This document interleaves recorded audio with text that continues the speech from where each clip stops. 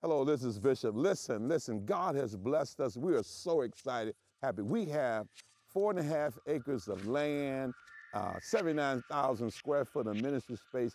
We're just a blessing right in the city, in the heart of the city. And I just need the brothers to come together and let's clean this place up. Let's make it look like something will bring glory to God. I want you to sign up and be a part of this. And we're so grateful to have Brother Leonard, who's kind of helped us keep the things together. I asked him to come and be a part of us today as we share to make this place look like the glory of God. Why don't you join us? We have 2 days targeted. That's April the 4th and April the 5th.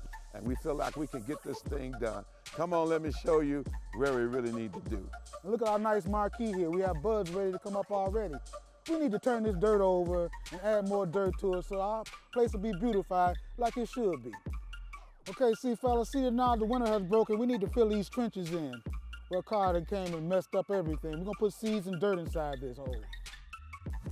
See, we're trying to beautify our place in such a manner that we can get all these cut down before all the leaves grow on them while it's still springtime. It's a lot easier if we do it now.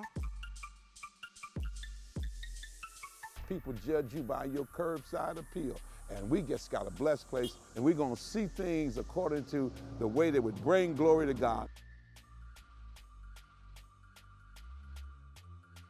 These are our vines over here. They need to be cut down and get rid of because they're taking over our building, as you see. This here is our wildflower garden down here. In the summertime, it's beautiful over here, but you really can't tell anything because it's full of shrubbery and dead bushes. Why don't you join us? We have 2 days targeted. That's April the 4th and April the 5th, and we feel like we can get this thing done. Real man serve.